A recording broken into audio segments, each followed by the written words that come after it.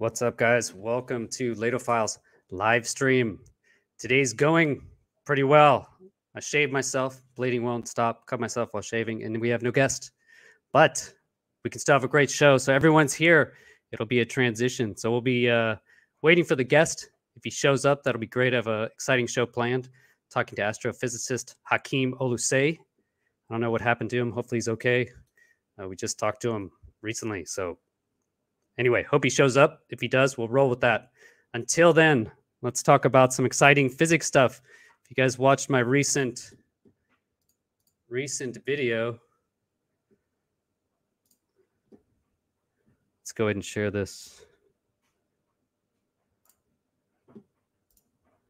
This is Mark McCandlish, Alien Reproduction Vehicle, one of my top vehicles or top videos lately. Let's go ahead and just watch the little entrance to it.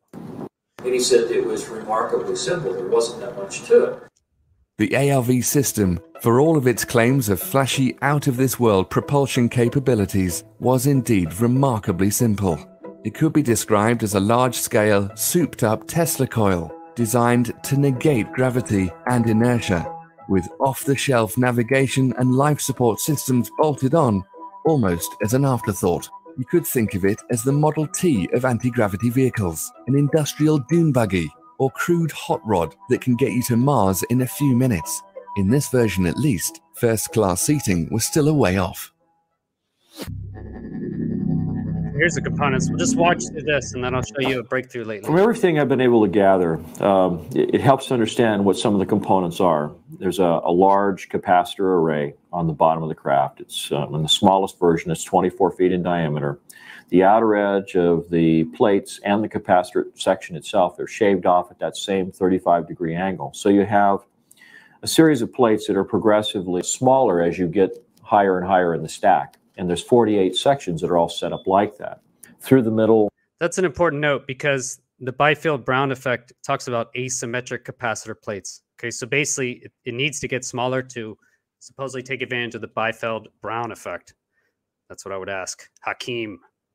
If he, the crew compartment is a central column that's called the amplifier section that's in the middle of the craft. On the very center point of that column is what looks like a large 9-foot diameter flywheel type mechanism. Then around the belt line of the crew compartment is about a 2-foot wide coil of wire that's embedded in the same glass-like material that the capacitor section plates are embedded in. And there's a kind of flange or...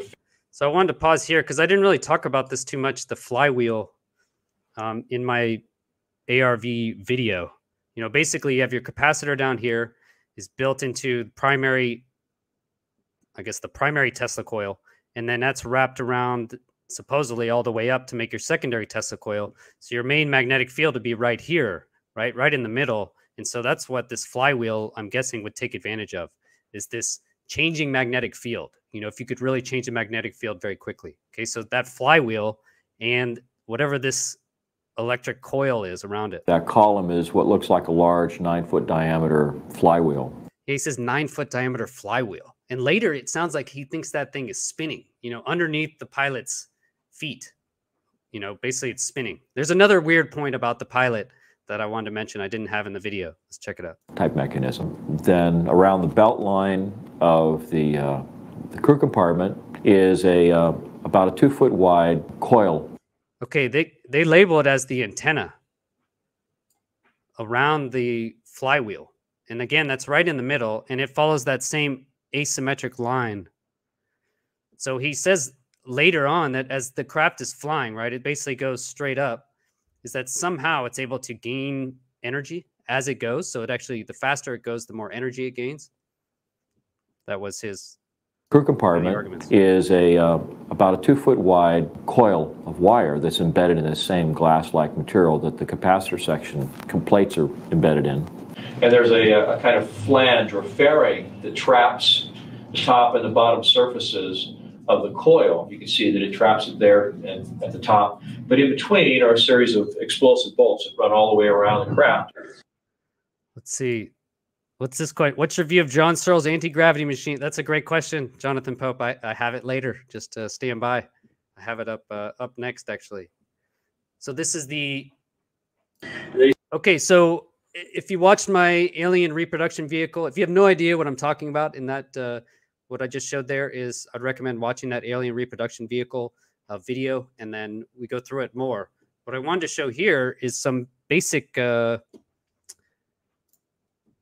breakthrough.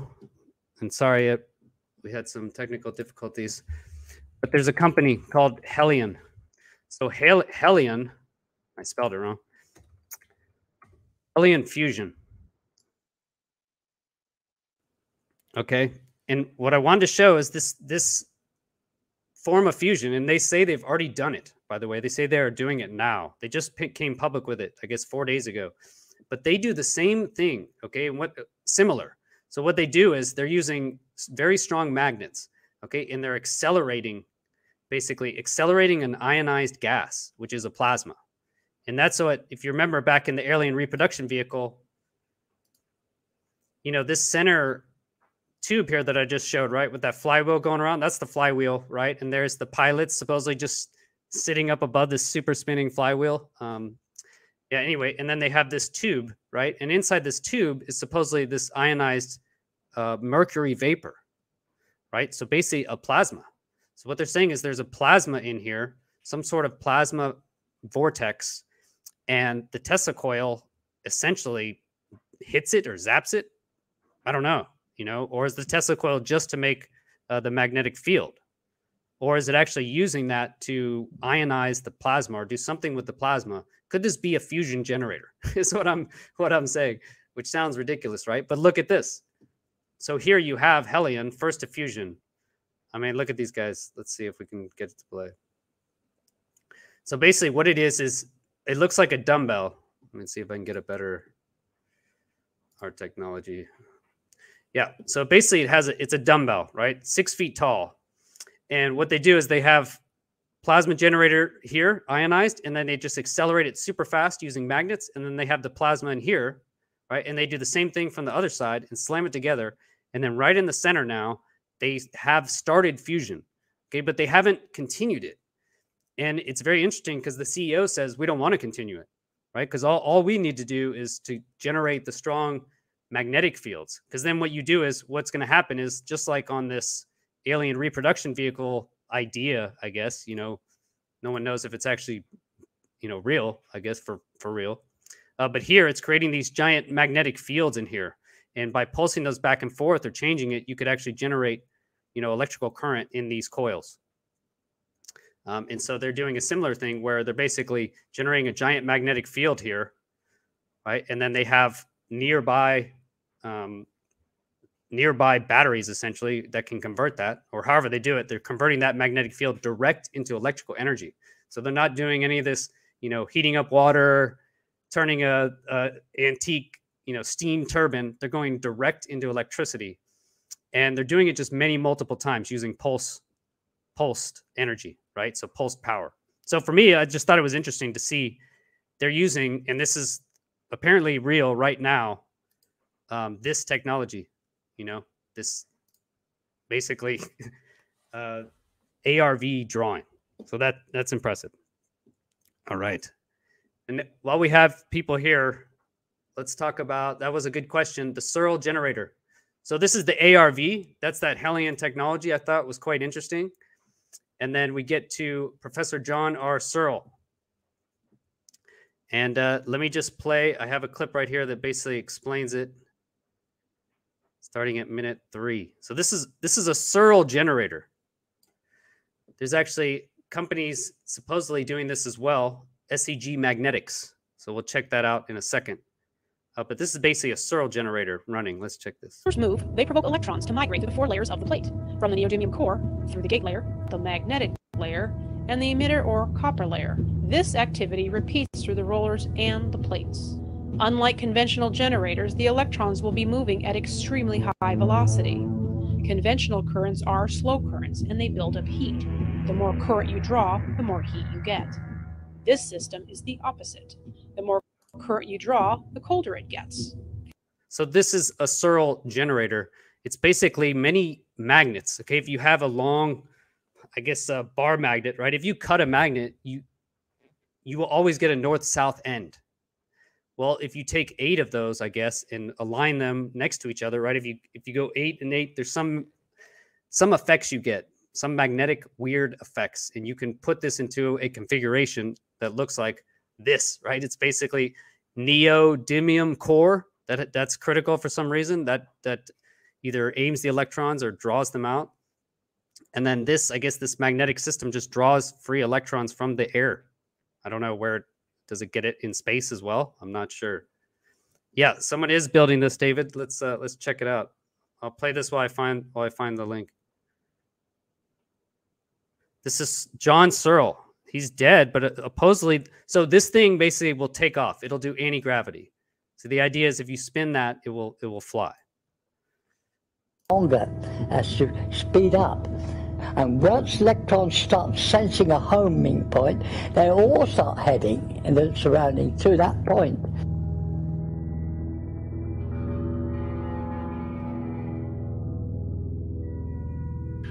So relatively speaking, it is positive here, negative out here. Air is ionized, the current draws in the back of the center, and you have completed the circuit. So we said air is ionized. This is Amy, just one of an uncountable number of negatively charged electrons seeking a positive destination. She finds the positively charged neodymium core irresistible and enters the Searle converter device, becoming part of an enormous reservoir of electrons. Inside the neodymium, Amy meets Neo, an electron from the neodymium core. These electrons are drawn to the powerful magnetic flux line penetrating the 4 layers in the Searle design. They join together, forming a boson pair Helion's as they spin around the magnetic force, releasing them on their pathway to freedom. Yeah, it gets boring there and then goes back to here.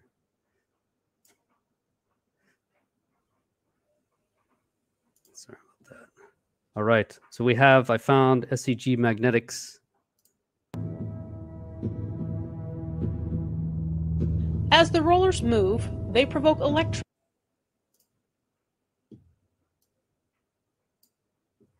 So this is segmagnetics.com.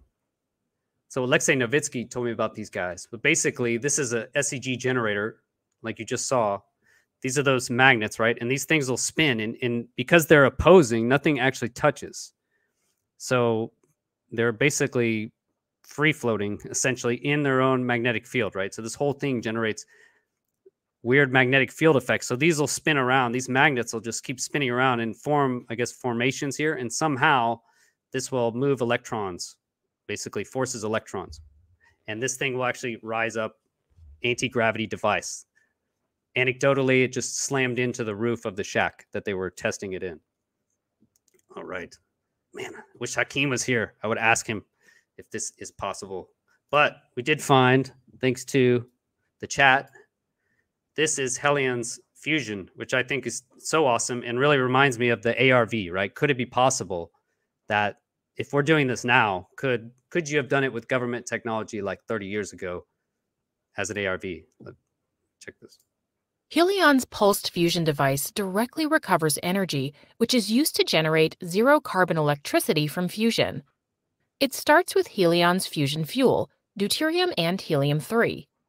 These fuels are injected as a gas into Helion's formation chamber, where they are superheated into an ionized gas called a plasma. The machine's capacitors are charged and send electricity to magnets that wrap around Helion's device. The magnets invert the plasma's magnetic field on itself into a toroidal, or donut shape. This type of plasma confinement is known as a field-reversed configuration. The electric current inside of an FRC flows in a loop, generating its own magnetic field which confines the plasma. FRCs are formed at both ends of the device. The device's magnets fire sequentially, accelerating the plasmas toward each other at a velocity greater than 1 million miles per hour. They collide in the fusion chamber and merge to become one hot, dense plasma. In the center of the device, the machine's magnetic field is rapidly increased, compressing the plasma with a powerful force over 10 Tesla.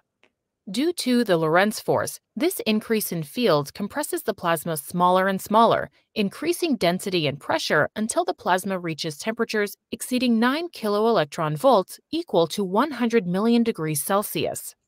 At this temperature, many atoms overcome their electrostatic repulsion of one another. This allows the atoms to get close enough to each other for fusion to occur. All these fusion reactions within the plasma convert matter into new energy, which strengthens the plasma's magnetic field. As the plasma's magnetic field gets stronger, it pushes back on the magnetic field of the machine, causing a change in the machine's magnetic flux. In accordance with Faraday's law, this change in flux induces current in the machine's coils, which is directly recaptured as electricity and returned to the capacitors that originally charged the magnets around the machine. This whole process occurs in a millisecond and is repeated in a pulsed manner. Helion's energy output can be adjusted by changing the repetition rate. After each pulse, Helion's fusion electricity is sent to the grid and is used to power homes, electric vehicles, and communities, efficiently, affordably, and with zero carbon emissions. All right, that would be the dream, right? But that's the idea. So it creates a magnetic field each time, magnetic pulse, After and each then they pulse, capture it. helium They can capture it. Supposedly they can do it right now, which I think is just amazing. Yeah, for those people just showing up, thanks for being here. First thing, Hakeem did not make it. I don't know. Hopefully he's okay. Chances are he just missed it or something happened. So we will take questions from the audience. First thing I saw was, can you explain Maxwell's demon? That was what I was going to ask Hakeem, actually. And so I actually set up that's a great question. I'm glad you asked it. So we'll play this here. This is just a little summary of Maxwell's demon and then see if this explains it for you. I'm going to play you a short clip here explaining Maxwell's demon. Well, actually, it turns out that even these specific high entropy configurations can be transformed to low entropy.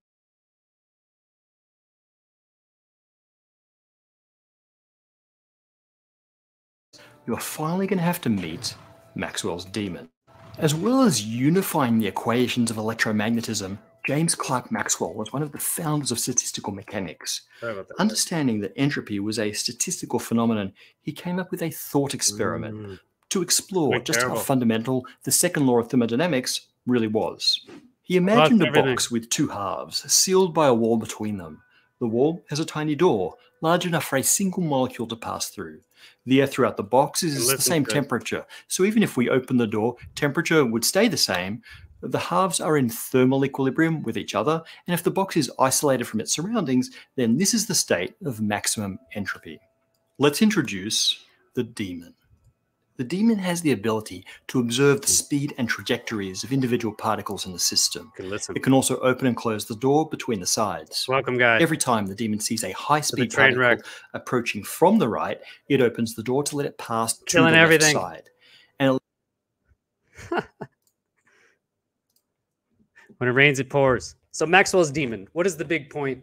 So James Maxwell, basically, he said that thermodynamics always goes towards one direction, right? So the second law of thermodynamics is that it always goes towards disorder. This is how you know a chemical reaction will happen, right? If you put two chemicals together that will react with each other, okay, you know they will react with each other because they will react towards more entropy. So we write that in chemistry, at least in chemistry, we write entropy as adding from that equation. So basically, you will have a higher entropy on one side, then we know the chemical reaction will go that direction, right? Because chemical reactions don't go 100%. Not everything mixes 100%, right? Some things just mix partially based on that formula. How much are they going to mix? You know, at some point, you're going to run out of, basically going to run out of use of entropy, I guess, in that case. You'll have not enough stuff to disorder. So Maxwell's demon, all he does is he reverses that. The point is, if you had a box, right, hot and cold, and the air is freely allowed to mix, then after a certain point in time, the temperature in that container should equalize, right? It'll totally equalize. Well, Maxwell's demon, he's right in the middle. You have a little tiny microscopic demon. That's why I called it a demon, because they couldn't account for it. They couldn't find it. It's like a gremlin that you can never find, right? That's the demon. It's not a demon in the sense of angels and demons, but it is a demon in the sense of it's a gremlin. So they can't really find it. So you have a little gremlin in there who just happens to know when a hotter molecule is going to this side, and he opens the door, right? So he has a little door first. He has to be able to control the system. But now with information, he can tell which side it's going. So the point was, how can you account for really anything? If everything goes towards max entropy, then how can you explain order? How do you explain basically how anything's organized? And I think that's where there has to be a little gremlin in the mix. So I guess that's how I would explain Maxwell's demon. All right. Entropy is king. All right, let's see. I'll ask this from Jacques. One question I have is this. So we know there are hotspots for UAP activity, like off the West Coast where Tic Tac activity was, and over the oceans where the racetrack stuff has been seen by pilots. I don't think that's a question. Yes, but it's it. Hopefully you have a different one. There we go. Could we all openly discuss, brainstorm what we think communication with these phenomena might look like? I think it is interesting. You have off and the center of the country. I wouldn't even say it's, limited to the coasts. Maybe that's just, it's easier to, to visually find them. Or that's where our large ships with their radars can actually send out. Well, no, we should have much more cameras over the land. So I find it interesting that it's on both coasts. Not necessarily similar though, unless there is Tic Tacs on the East Coast, but normally it's just box orbs. So it's almost like two different populations, or I don't know. Let's see. The demon is like a daemon in the computer science thing. Yes. It organizes. Yeah, it has to do the work. Yeah. They are attracted to a certain frequency. Do you know that frequency? I guess. Here's a question. More importantly, why would a clandestine intelligence show its position? It wouldn't. Yeah, there must be no benefit in the aliens, if there are aliens, right? There must be no benefit in them showing themselves to us. Let's see. Everything moving toward chaos, but coming from order. I think it's moving towards more complexity, more order. Let's see. I think consciousness is the only unifying, where was that? I think consciousness is the only unifying language of the universe. Could be. Consciousness, supposedly that'll be the physics of the next 50 years. Information, consciousness. We certainly have a lot to learn. Doesn't fusion give us the energy to bend space-time?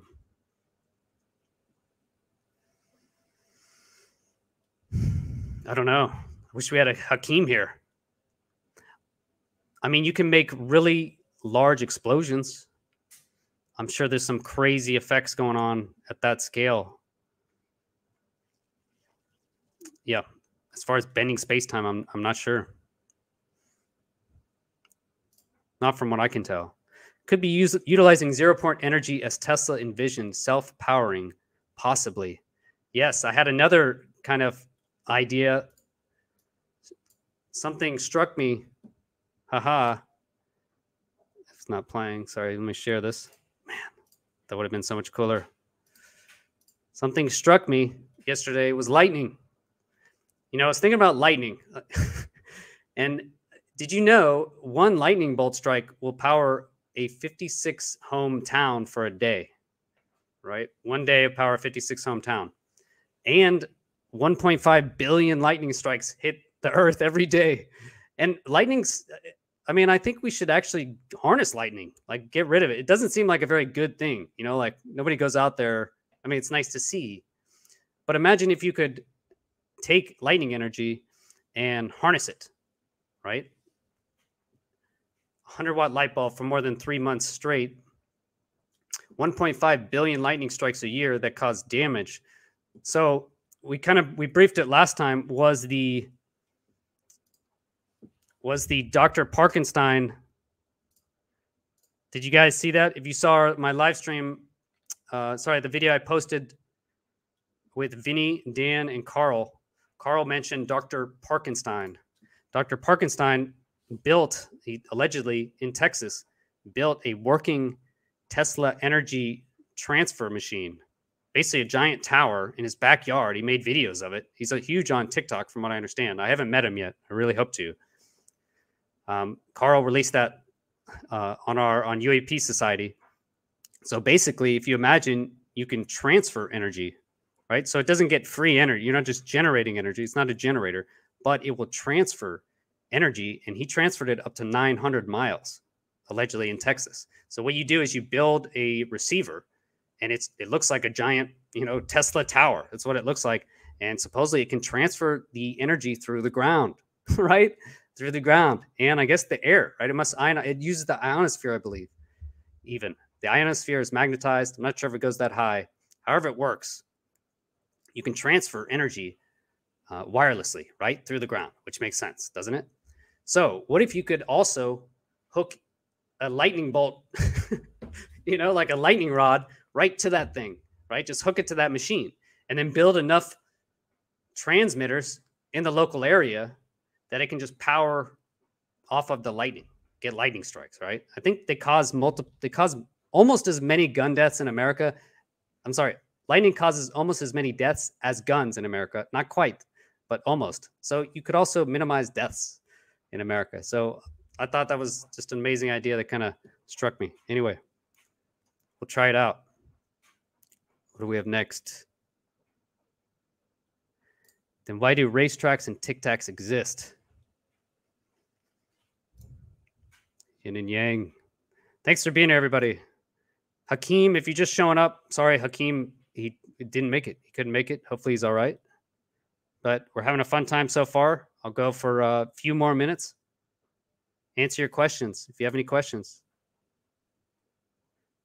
I think communication would be via consciousness. Thoughts and feelings may come through to us. Everything has vibration. Maybe we can pick up and receive messages. Yeah, Daniel, I guess my point on that is we don't understand the physical universe fully, obviously, right? We're still looking for the God particle, basically where is the bedrock of physical reality, and we're not finding it. So we're finding everything's just relational, kind of like electrical energy, right? You only know electrical energy is there when it moves, essentially. So in that sense, it could be that we're just seeing one part of the reality. And when you come across these consciousness or weird effects through these UAPs, through the phenomena, maybe it's coming from a different dimension, something we can't necessarily see with our current senses, but it's still interacting with us. And so maybe that is through consciousness. All right. Oh, Tyler Durden. Yeah, welcome, guys. Thanks for being here. Can Maxwell's demon be explained in a scenario where, let's say, you got out to dinner, something I can translate to, something normal? Yeah, so Maxwell's demon is basically if you poured hot and cold water into a cup, you're expecting it after a certain amount of time to be the same temperature. Well, you'd be very surprised, right? If you put your finger in, it was hot on this side and cold on that side. That's Maxwell's demon. There is a little demon in there that's pushing the hot water to this side and the cold water to that side. You would be surprised by that. Well, I guess thermodynamically, that's what Maxwell's demon is. It's surprising to physicists, right? It's surprising to my general thoughts. Like it shouldn't, everything goes normally towards disorder. Everything should be mixing, but what we find is stuff doesn't, and that's Maxwell's demon. Let's see, time doesn't exist. Yeah, time is a strange. Chat's trying to sound deep. Magnetism bends light. It must, right? Does it? It's a good question. I need to learn more about magnetism. That's why I want to talk to astrophysicist Hakeem. Go into resonance with the sun. Okay, yeah, I was watching Joe Rogan, Randall Clark, I believe, that show. They were talking about a Tesla generator from the sun. And this kind of makes an amazing another sense to me. Okay, Tesla, the original Nikola Tesla, I was reading his patents all through last week. He said that the sun is positively charged and the Earth is negatively charged. So we could be actually in electric conductance with the sun, right? If you think about their solar wind, so the sun's putting out solar wind, hitting the Earth, physically hitting the Earth, hitting our ionosphere, our negatively, or at least our charged ionosphere. So what if you could tap into that? We talk about this fusion energy, right? We got these fusion breakthroughs, 20 years, hopefully down the line, we will be able to get, clean fusion energy with amazing amount of work, et cetera. But we already have a giant fusion reactor we're flying right next to it. I mean, if you imagine the Earth's like this big, right? The sun is like, there's this giant fusion reactor literally, right over there. You can see it, go and look. It hurts your eyes to look at it, my guess is there's some way, like one of these Tesla generators, even you build in a mountain, what he was saying, that somehow completes the circuit with the sun, right? And then now we can just draw off that energy. And that would be essentially, free energy, I guess, in a sense. So anyway, exciting stuff. I hope, seems like something's going to break through. Magnetogravitic drive cancels space-time. If you could bend space-time with fusion, then that ARV, maybe that's how it gets there, Does anyone here actually believe that we are considered intelligent in and around the galaxy? I don't know. Does anyone? If there's intelligent life, I'm sure we're lower on the totem pole. Let's see. Robert Paulson. 1.2 gigavolts. That's it, man. What if it comes back to it really was? We find out you can time travel, but you just need a 1.2 gigawatt pulse from a Tesla. Dr. Frankenstein. Dr. Parkenstein, he's 20. The kid is 20. I think lightning, I mean, come on. Literally, think about it, 1.5 billion a year, and it starts like 10,000 fires. Why not harness that? Plus, you're taking energy out of the atmosphere. Is that going to help with other global warming effects? So the idea is hook up a lightning rod to that Tesla energy transfer machine device that Dr. Parkenstein's making. That's the idea. I think it'd be so cool. Yeah, don't wait till lightning is at the point. Somehow I have seen also this. I was again reading through this. There is a research paper saying they were able to induce lightning by shooting lasers, I think, into clouds. They were able to induce lightning in the clouds. Sprites to Earth. If you look at where we're looking to, Hessdalen Lights, if you look at Mount Wilson, if you look in Colombia at the phenomenology, it seems like, in these areas of weird mountain shapes, mountain bases. Why do UFOs have lights? That makes no sense. Thanks for the question, Craig. What I've seen is that it seems like light is intimately related to matter. Yeah, I think we can't tell it apart. And it may be that matter is just frozen light, or it's some standing wave frequency or something. That's kind of my own guess. So I think if true, again, then aliens would use light because it would be the best way to maneuver matter to affect us. They can do if they have all command of light and matter, right? They can command that relationship. Then when they're affecting things, it'll look to us, I think, like light beams, like just light. But maybe it's matter. They're shooting some weird matter. You're supposed to trickle download the power of lightning. Trickle download. Yeah, I mean, imagine you put it up in these mountains, where you just have huge, high lightning strikes. Or Florida has tons of lightning, maybe large flat areas. You just build one of those towers. And now you can power everybody in the local area. Imagine that. This is where free energy, they talk about this, people getting killed. I just put it out. As soon as I think of it, I tell you guys. So with respect to intelligence, if it was clandestine government, they would first make it as non-observable as possible. Well, you could have decoys.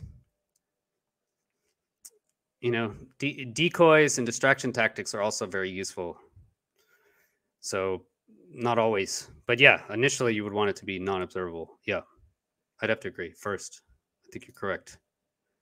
Time is not constant. It varies everywhere. Some places more than others. Yeah, that's a crazy concept, isn't it? Gravity, I think, is caused by time dilations. Mass slows time. Time is speed of causality. It's quite interesting, you know, especially the recent YouTubers, dialectic, I believe that's how you say it. He was in the PACE, in Theories of Everything, Kurt's PACE exercise, and he made a recent kind of viral video on that, touching on that topic. It's pretty amazing. Cool. On basically, gravity is not a force. That's also, if you haven't watched Veritasium's video on that, I watched it multiple times, just trying to get it to sink in. But it's very interesting. Gravity is not a force, right? You're accelerating. You're essentially accelerating up. So insane to me. Establish a standing wave with the Tesla generator or with the lightning. You're seeing plasma reactions, I'm sure. Ionized anything is plasma. Yeah. The fourth stage of matter, right? I think it's honestly, I think it is kind of interesting, coincidental that there hasn't been more like plasma research since the 1980s. You know, when I was growing up, it was like neon signs were everywhere. Plasma was kind of a big deal. And I just assumed you'd never use it for anything apart from a neon sign, but it is the fourth state of matter. And we say fourth state of matter, I'm assuming that means there's other characteristics you can get. So what if you vaporize mercury? Mercury is a semiconductor, and you vaporize that thing, and it's magnetic. And you can ionize it. You know, well, obviously, if you ionize vaporized mercury, can it do anything weird? You know, are you going to get interesting effects? Because silicone, you know, the reason we're able to get our chips so fast with silicone is honestly because of the chemical makeup of silicone, the shape of the molecule, everything about it. It's a perfect semiconductor. So we can just continue to make the logic gates smaller and smaller and smaller and smaller, right? That's why you hear 7 nanometers. 7 nanometers is the space between the 1 and the 0, right? That's the gate, right? You need something to shock across. So that's it. And silicone was a natural element, right? That we just happen to have on Earth. Maybe that's like some super element that we have, or, you know, that's why we're able to go so fast with our silicone chips, how we're able to create them so quickly. So could there be something else, like could mercury or some other, you know, element, could it be crazy as a plasma? Could it induce other effects like these ionized magnetic plasma effects? You know, that would be a general idea. Someone said, why would they be interested in us? Would be like ants to them. Then I said someone like Darwin would spend their whole life studying ants. Yes. And hopefully he's nice to them. You know, that would be you have to assume if we're being taken advantage of, then it's already happening. So the hope is, well, things haven't gone so well, but honestly, I think I'm pretty optimistic about the future. I know everybody's down. Politics is just a mess in the US, but actually, if you leave, it's pretty nice. I would just keep it together. Wardenclyffe Tower. Yes, exactly. Does anyone know what a Wardenclyffe Tower does? Man, Hakeem. Let's see. The air itself holds energy. In what sense? Let's see. If they really wanted to be open and communicate, our governments couldn't stop them. Why do we keep insisting it's the governments trying to keep it under wraps? Yeah, I think that's true. And I've seen that recently, right? If they, them, others want to make themselves known, then it should be easy at this point. But I guess the government, the idea is they have a lot of evidence that they're not releasing. That's the idea is, why would they keep it secret also? But then you've been argued that maybe there's some agreement, right? John Ramirez said that. He was on Martin Willis recently. I watched, that was a great interview. John Ramirez was basically saying is if it's true, and Roswell was true, right? It happened, and there were aliens that came down. Then there was an agreement, right? That's the anecdote anyway. That's the conspiracy theory created by the CIA, right? That word. That Eisenhower met with them. They had some agreement. So maybe we're just adhering to that agreement. What do you think of Ben Hanson's latest video? Mick West had a field day with it. He did. Yep. I mean, that's what happens, man. If you post online, you're going to get kicked. You're going to get kicked in the pants sometimes.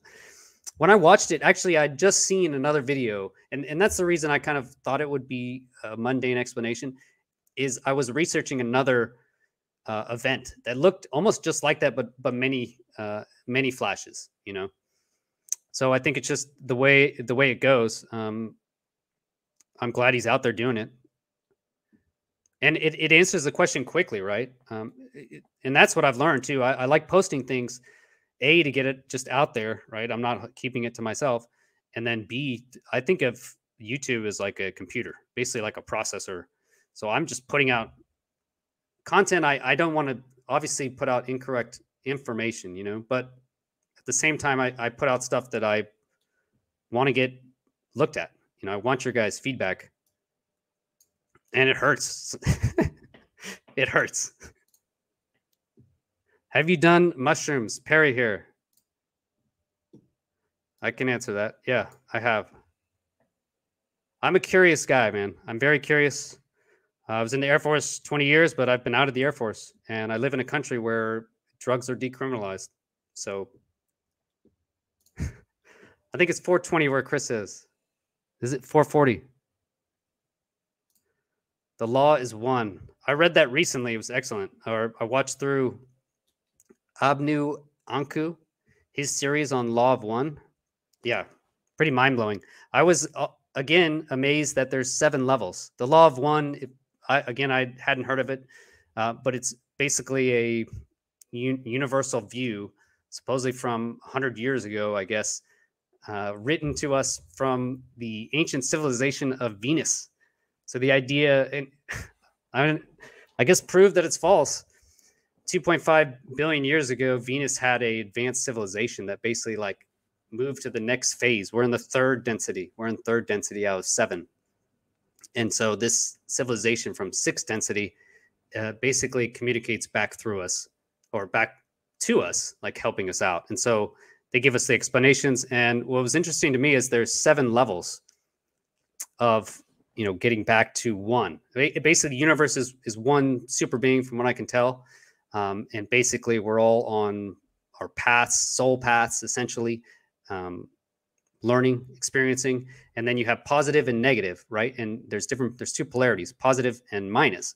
And what was also quite interesting for me, and we're using this in our upcoming digital collection for UAP Society, the crypto UAPs, is the polarity. So Law of One says there's a polarity of the universe, and so you have minus and a plus.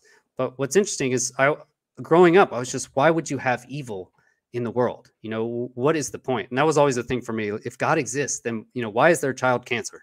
You know, it didn't really explain it. So the Law of One, I like that it gives a reason, because in order to have free will, you have to allow even poor decisions, terrible decisions, right? Or evil decisions even.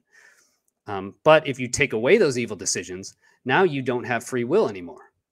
So there's no one to learn by their mistake. So if we're in this, you know, column, essentially purifying as we go back to 7th level, then that would be the plus and the minus, and that's why we would have evil, and that's why we'd have positive. So Law of One, I thought was quite interesting. Actually, I do really like it. It seemed to resonate, and we'll use that in our upcoming collection. As we talked, frequency and resonance equals quality. Let's see, 364 people. Thanks for being here, everybody. We're supposed to have Hakeem here. Sorry. Hopefully he's okay. I would like to get him back. This is the plasma research. How to harness the neutrino stream. Neutrinos. Neutrons are also quite difficult to deal with. Seems like neutrinos and neutrons, as you get smaller and smaller, they become problematic. Let's see, what else? Sorry, Jay, we'll read this. Speed of causality is special rules, but there are always special rules for light. That's why they say dual nature of light. This is interesting too. When two neutron stars accelerate revolutions, it creates a more significant gravity wave. Therefore, spinning mass increases the effect. So we just have to spin matter fast enough to create the field. Quite interesting. Yeah, I think we'll learn just so much, right, with these recent fusion breakthroughs. If that Helion fusion core is legit, that means you're creating, basically you're smashing two little particles together. You're making two new particles, but the two new particles are lighter. So that's what creates all this energy, right? You have some excess energy, but we're going to learn so much. The Helion CEO, he already mentioned that they had to actually enlarge the chamber, right? Because it was too small based on all their models. The ionized plasma shouldn't have been hitting the walls, right? It's like millions of degrees. So they actually had to make it bigger. So they were learning. So the more we know, the more we'll learn. Our planet's core. Yeah, who knows? You know, my kid's textbook, I went and looked at the textbook and they've basically added nothing. You know, the Earth, if you look at the side view of the Earth, it's still just like, it's red here, it's a core, then it's orange like most of it. You know, that's the mantle. And then it gets to basically the surface. You know, I basically forgot it. Ants are pretty interesting. I mean, ants rule the world. If you look at it, I think they own at least land. Quantum is a relabeled ether. Cool. Welcome, everybody. We'll go about 10 more minutes. Please smash that like button if you do like this. Tesla. Is that from the oxygen? Yeah, I think that's air has energy. So oxygen has electrons. We could probably use it. I would help the ants. I would also tell them what's going on so they don't feel like they're just running around in the dark all the time. What are these things? We got a lot of people interested, though. I think a lot of people are looking right now. Bradius, hello. What's up? Thanks for being here. What do I think of Salvatore Pais on Kurt Jaimungal's podcast? He was on there twice. I've watched both of them.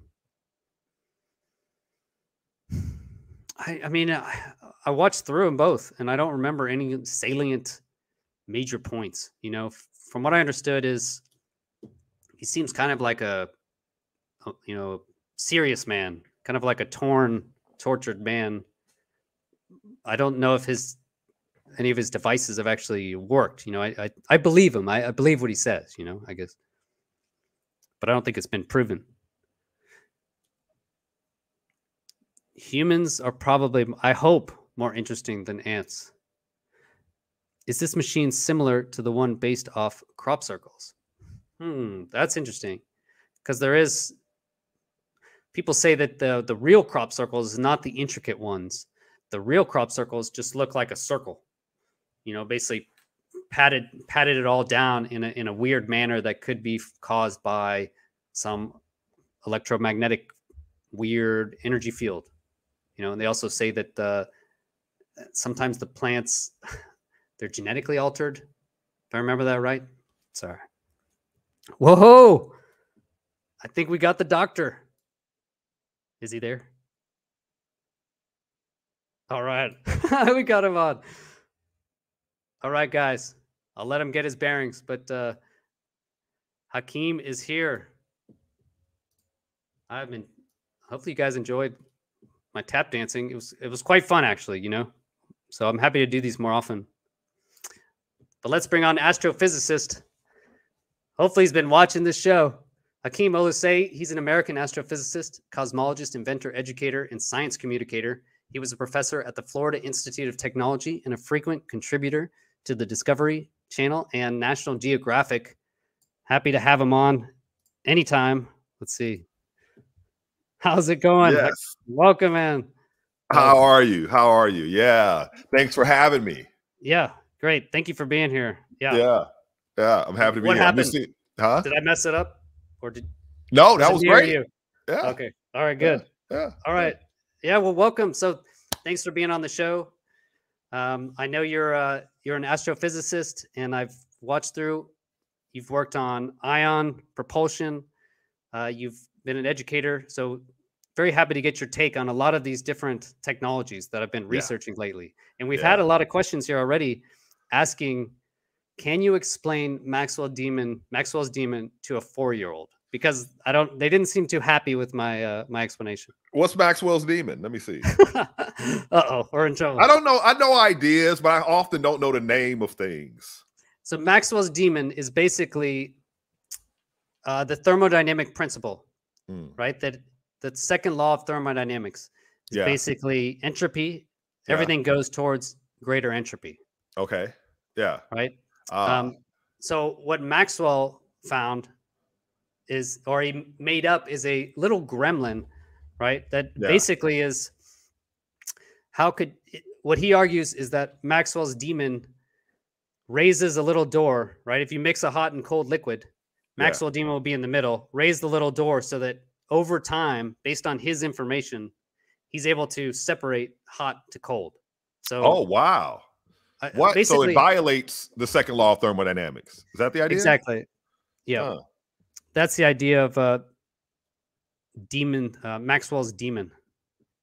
Oh, wow. No, I can't explain that to a 5-year-old, a 30-year-old, or a 100-year-old because I haven't thought about it. I have to think about things before I can talk about them. Yes, that wasn't one of the... Yeah. Yeah. You know, like for me, the big learning moment as a graduate student, trying to learn rigorous science from being like a guy interested in science, was learning the difference between when I know something versus when I believe something, right? And so I always, if you look at my very first publicly recorded speech that's on YouTube, it goes back to like 2010, and I talk about the difference between knowing and believing, right? And knowing is I have confirmed this to actually be true versus I accept this as being true without actually confirming it to be true. And I throw the third one in there, which is faith, which is that I accept this as being true, even in evidence of the opposite, right? Yes. So, it's I haven't looked deeply into Maxwell's demon to understand it, so I really can't have an opinion on it. Okay, excellent. So as an astrophysicist then, what is your take on the crisis in cosmology, the so-called crisis in cosmology? Can you explain that?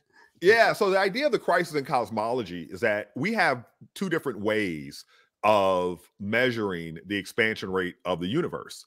One comes from studying light that originated from, 13.5 billion years ago.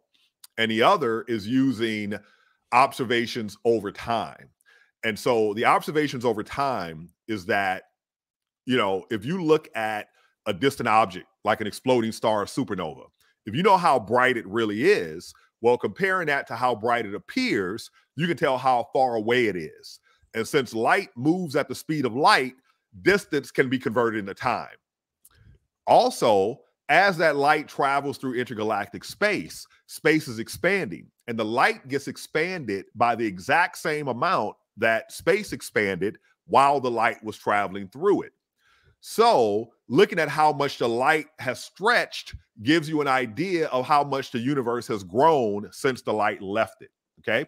So those two observations together, observation of time versus size of the universe, gives you the size of the universe versus time, right? That's what a Hubble diagram is.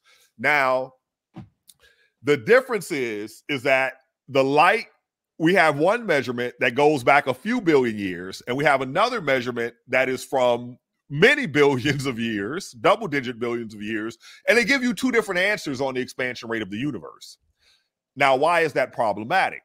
Because the expansion rate of the universe has been controlled by three things. The initial impetus that made it expand in the first place, right? Then you have the interactions of all the stuff in the universe.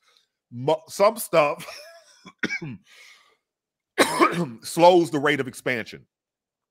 Matter, light, anything that has a positive energy density, they'll be attracted to each other gravitationally. But then there's this other stuff that we call dark energy, which seems to be the intrinsic curvature of space-time itself, absent anything in it. And that tends to move things apart, right? So one force is bringing things together. The other force is pushing things apart. And then there's the underlying initial impetus that started expanding in the first place.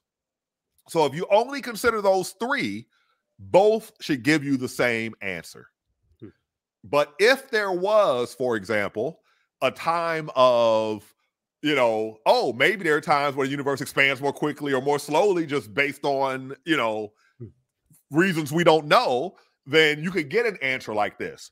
Or if we're misinterpreting the supernova data, or we're misinterpreting the cosmic microwave background radiation data, then also you can have different elements. And so if anything could be wrong, it seems more like the supernovae data might be the one that's tricking us rather than the cosmic data. But put simply, two different ways of measuring the expansion rate of the universe give you different answers when we expect that they would give us the same answer. So that's the cosmic microwave background and the supernova, type 1A supernovas. That's right. Yeah. It always seemed like just a linchpin that could easily be wrong was for me anyway, is the supernovas, you know, because how do you determine how far away something is? I find that a lot. If we knew how far away these UAPs, because we're looking after anomalous, you know, UAPs, if we knew how far away they were, that would solve like 99% of our discussion. It really would. Yeah, it really would. Even when you see these things moving, you know, you're like, okay, if you knew the real distance or the real size, then you could get anything else out. But you don't, right? Well, once you know the distance, you know the size. You know, so really all you need is the distance. Yeah, vice versa, right? They're one and the same. Oh, so you're in cosmology, the expansion of the universe ruins everything. So if you look at, there's three main ways that we measure distance. One is, I know how bright something really is. Based on how bright it appears, I can tell how far away it is. The other one is, I know either the size of something or how far apart two things are, you know, some distance, some ruler. And so based on how, you know, things appear to be smaller the farther away they get, right? So based on the size it appears, I compare that to the size I know it is. That gives me an answer. Then there's the time the light takes to travel to you, all right? Now, here's the crazy thing. Because of the expansion of the universe, all three always give you a different answer once you're sufficiently far away, and neither of the answers that the three give you is actually the correct answer. The so-called co-moving distance is the correct answer, right? And you have to take those three measurements and then make some assumptions about the nature of the universe, right? What we call your cosmological model. Put those together, and then you can get out this co-moving distance. And here's why that is. The expansion rate of the universe makes objects look artificially dimmer than they really are. So as you go out, objects rapidly appear farther away, even though they're not.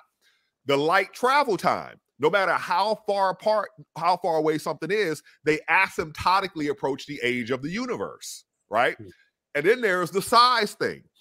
So there are objects. So as you go farther away, objects look smaller, but then they begin to look larger, meaning they appear to be closer. Why is that? Because when the light started traveling to us, the universe was much smaller, and then the universe took them away, but we're still getting that angle from when they were closer, so they appear bigger than they are.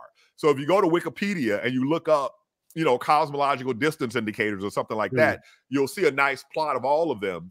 And so, you know, even though the universe is only 13.8 billion years old, we can see galaxies that are 40 billion light years away. But their light has only been traveling to us for 13 billion years, right? So it's a weird thing, you know? They were bringing that up too. We were in the chat. We were talking before, was basically, isn't time also different in all places? I mean, it seems like it's actually very different.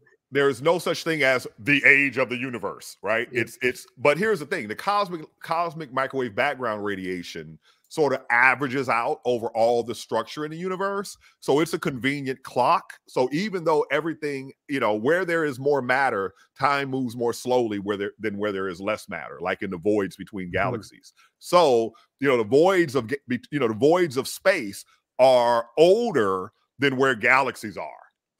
Right? So so but because it moves slower. I see. So time moves slower where there's no matter. Where there is matter.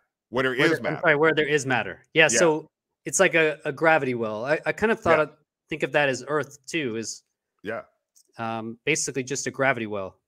Right. But if you look at it, right? So you have this, let's look at the gravity wells first. The galaxies are in these giant dark matter halos, right? So now you have this giant, big, super massive, gravity well from the dark matter.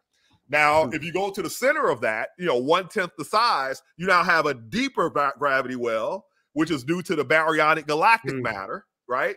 And then you go to the center of the galaxy, you have an even deeper one due to the supermassive black hole, right?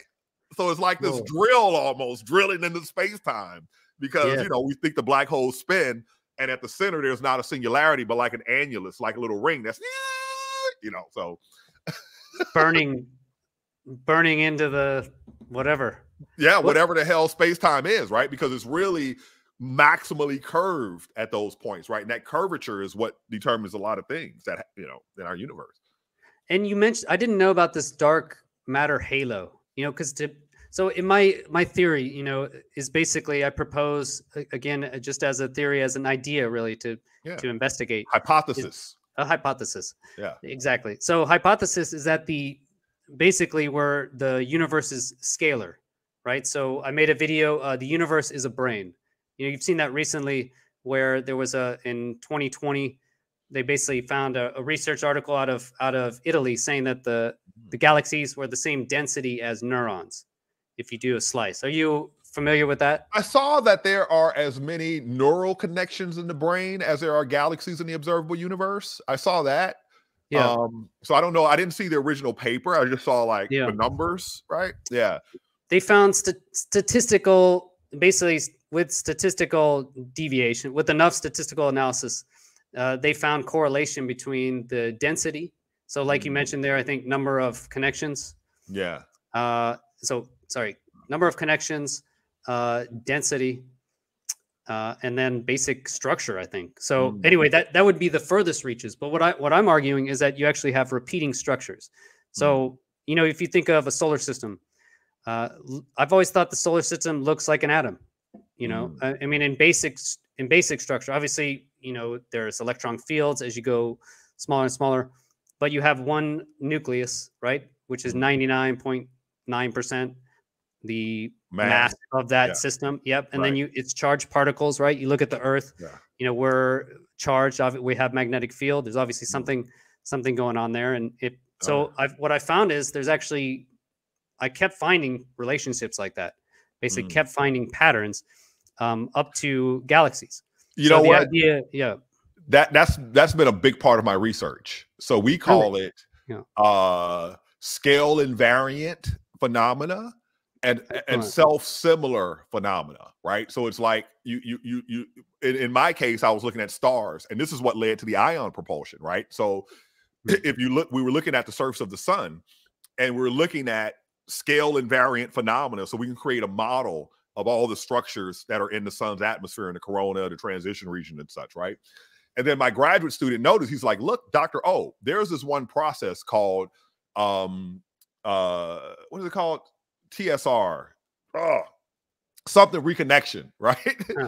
What the heck is it called? So anyway, it occurs on scales of millions of miles on the surfaces of stars, miles in planetary magnetospheres, and light years on the scales of galaxies. And he was like, torsional spine reconnection, TSR.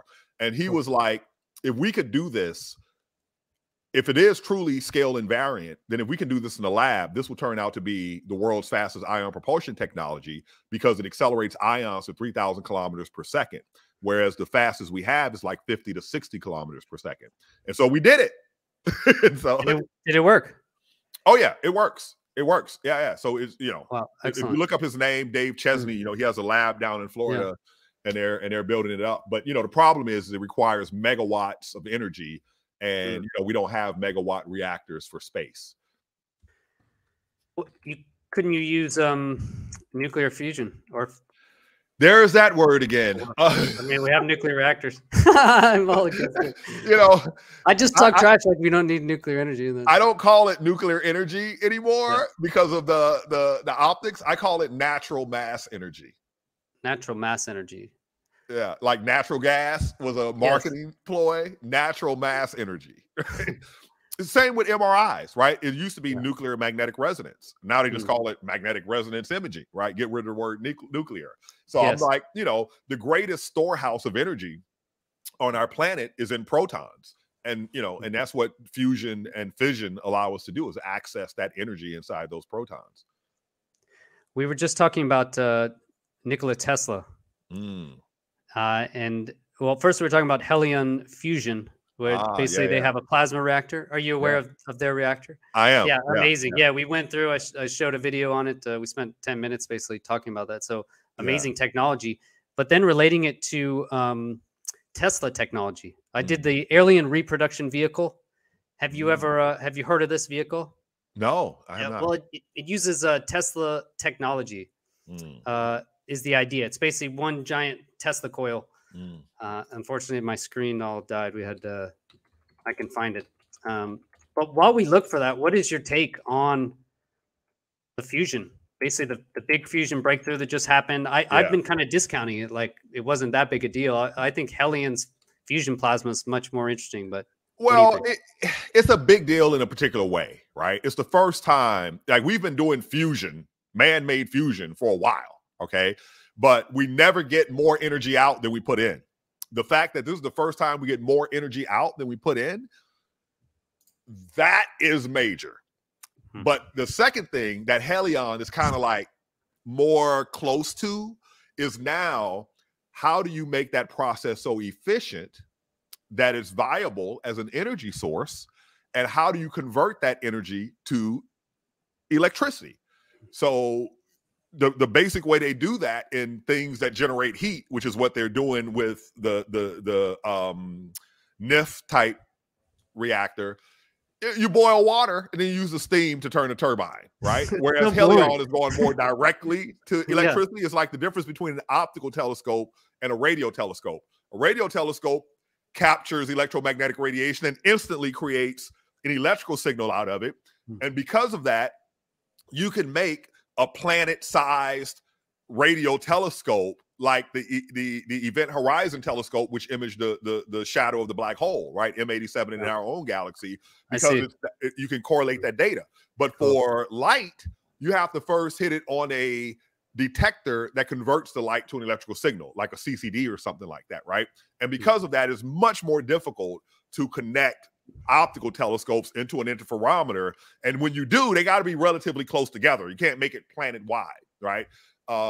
So it's like, the observing technology and electricity generating technology kind of have the same problem. So helium is closer to a radio telescope, and what NIF is doing is closer to like an optical telescope, in the sense that there's more steps between taking what I have initially and then turn it into something I can use. Yeah, I loved how they skipped the steam and the turbine, and they just went right to electric. Like, I think we can get rid of steam and turbine, Yeah. That's brilliant. That's brilliant. That's what engineers do. They're like, let's find a brilliant solution to this problem. Yeah. We start off at brute force, and then we get, we iterate to, efficiency and cheap and money making. Start off with working, I guess. Yeah, brute force. So how long do you think it'll take for this fusion break, the milestone, I guess, to where we get actual working generators? Well, it depends who does it first, right? So, you got the three ways. You have the inertial confinement, you have the magnetic confinement, which are the tokamaks. So there's ITER or ITER, depending upon how you pronounce the vowel I. And then you have helium, which combines the two of them, right? So whichever method, a tokamak or a NIF laser inertial confinement is going to have to boil water, right? Helium gets out electricity directly. So if helion works, we're talking like, anytime now or, within a decade. The other two, I think it's like a minimum of like maybe 2 decades, perhaps. Okay. Yeah, that's why I just wasn't that excited, when it's like, I mean, I guess I was happy. I was happy. I wasn't never excited. can like predict which technology is going to win out at this phase of the game, because there's so many devils in the details, that you might find and oh no, like for example, take NIF. All right, here's one of the big things that they found that they didn't expect. They sent in all these lasers to hit this little metal canister that causes the matter to emit X-rays that hit the little fuel pellet, which causes it to like ablate material outwards, which causes the center of it to go inwards and fuse, right? And so they're like, oh, we're putting in this amount of power in the lasers, only to discover, no, we're not. Because the power from some lasers, instead of going into the canister, went back up the other lasers. And leaked out. Exactly. Who would have thought of that? Right? No one. I guess but you're shooting across. Maybe it goes across. Is that what happened, or how is it? There's an arrangement where they come in at all these different angles, right? And they do cross, and you wouldn't think that laser power would, instead of going into the matter, it would go up the other laser, like backwards. It's sort of like something I discovered a long time ago. I've never written a paper about it, but if you look at the equations of thermal conduction, you find that heat always goes from hot to cold, right? There's an equation, there's a part in there, which is what we call the temperature gradient. But if you ever use a hot skillet or pot that has a handle that's not insulated from the pot, and you're like, okay, let me do what I'm not supposed to do because I'm young and ignorant, like I did. Let me take this hot pot and dump it in a sink of cold water.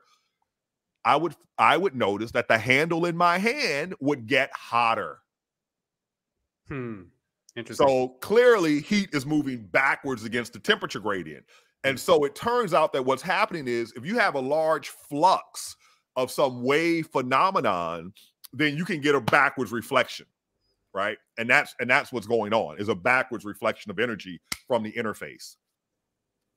And how is Helion getting their energy? Because I know they're creating an intense pulse magnetic field. Yeah, so what they do is that they create these like an annulus of plasma, and the plasma creates its own magnetic field that causes it to even squeeze down tighter. And then they collide them from each end and compress them even more. And so, they get the particles directly out of the plasma, and then you also generate this fusion heat energy. 100 million degrees, I think that's what he said. Wow. It goes, I guess, 10 million when they hit kinetically. I was surprised that it was so easy to stop, Right. Or, when they hit together. So I would imagine what you were saying, like the lasers, they would just, shoot by each other, but it didn't. Right. Why don't they just pass by each other? Like when two galaxies collide, the stars just pass right by each other. Why isn't it like that?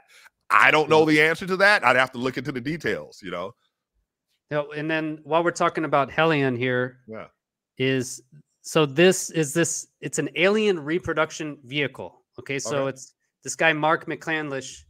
He came out in 2001 and said that anecdotally, these 3 of these were made. He heard from his good friend who he trusts, went to an air show, and there were 3 of these vehicles.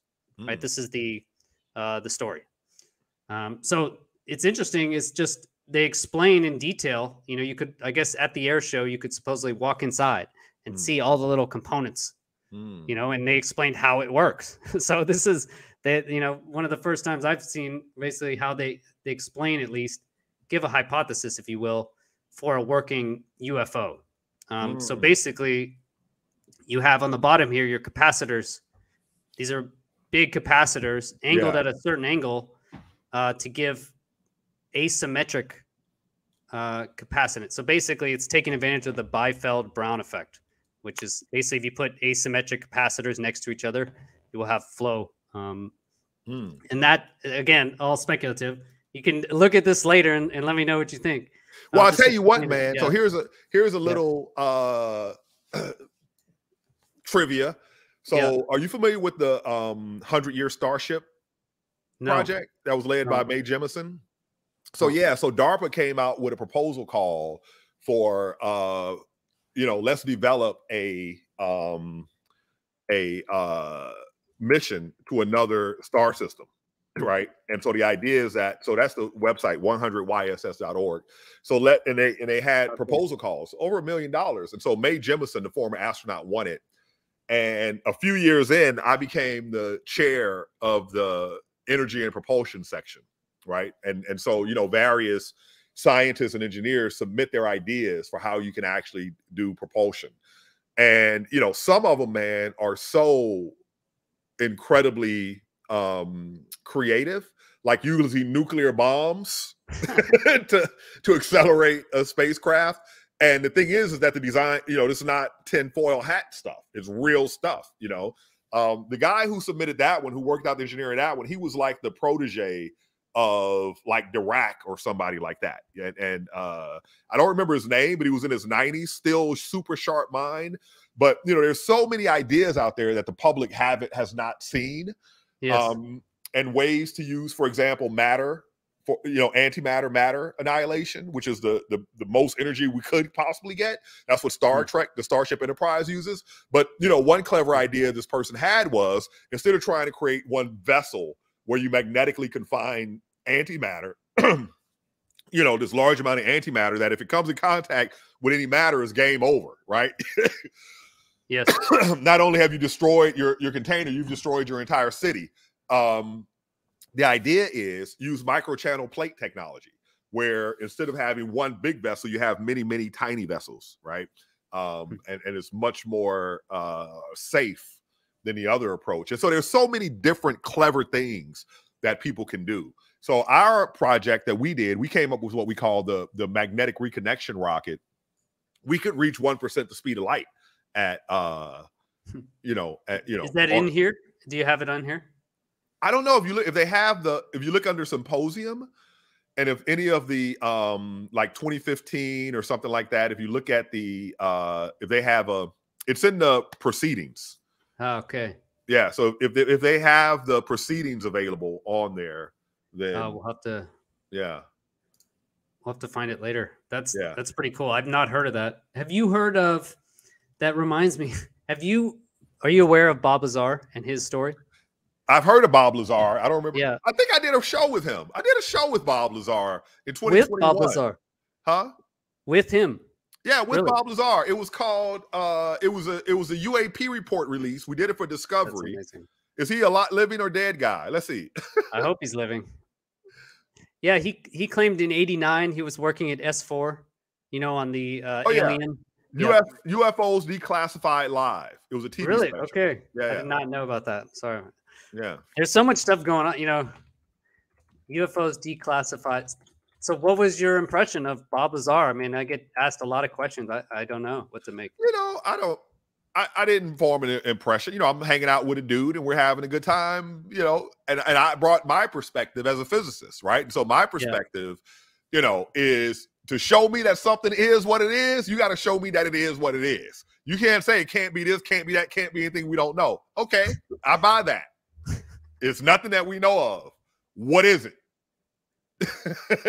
Right? And that's a different thing. You can speculate on what it may be, but illustrating to me that here is what this definitely is it's another step. But I guess so. But Bob Lazar, so he also has. I mentioned that there's not many working UFOs, but Bob Lazar gives a brief, literally saying this is how the propulsion system works. Yeah, and he does mention antimatter. He mentions in there that he says they have element 115. Okay, you heard a stable form of it that we can't get in our galaxy. It comes from our solar system because our solar system's too small. It's a sun. Again, all speculative, but it does seem to make sense to me.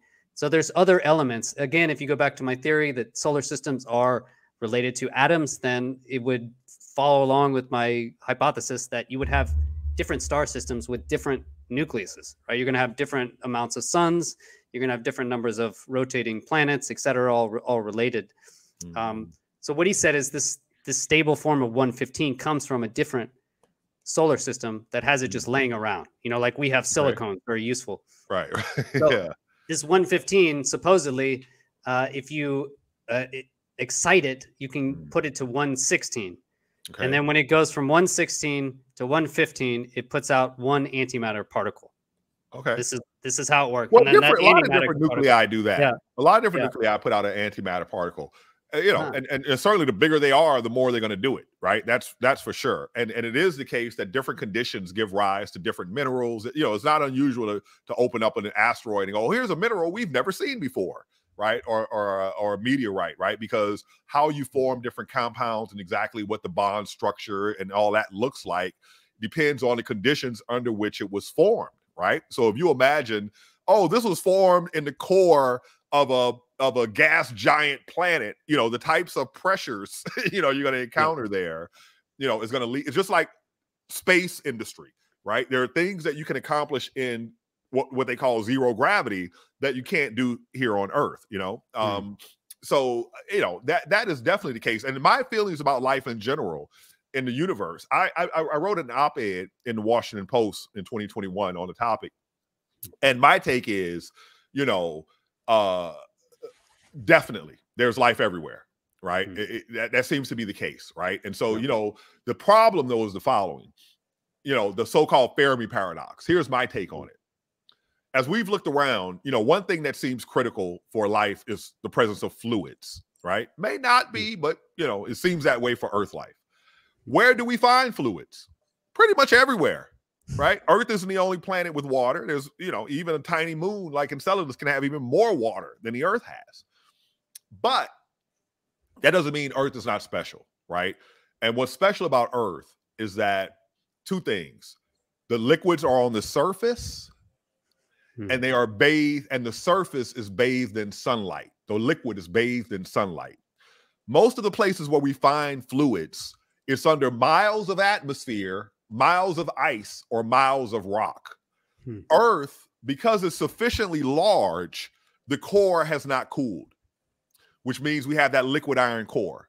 And it spins really fast, which means you can generate a strong current and generate a strong magnetic field. So if you take Venus, same size as Earth, but it doesn't spin fast, so it doesn't have that strong magnetic field. Mars is tiny, right? So it already cooled, so it doesn't have the liquid, even though it spins at the same rate. So here we are with this incredibly thin atmosphere that survives because we're under this strong magnetic field. So even under the best circumstances, first of all, you have to be at least a third generation star to have a rocky planet. First generation stars don't have any planets. Second generation stars can only have gas planets. Third generation is where you have enough heavy elements to generate things like rock, right? And so once you have that on Earth, life got started incredibly early, which tells me that life getting started is a relatively easy thing to do. That's why I think life is everywhere where you have fluid. Happened right away, Yeah, but then under this ideal condition, but that life used chemosynthesis, which could never generate, as far as we know, macroscopic animals like ourselves. That requires oxygen chemistry, right? But under the ideal conditions of that life being bathed in sunlight, it still took it about 2 billion years to say, hey, we can use the energy from that light to break apart water molecules to create sugar and give off this byproduct that we call oxygen, right?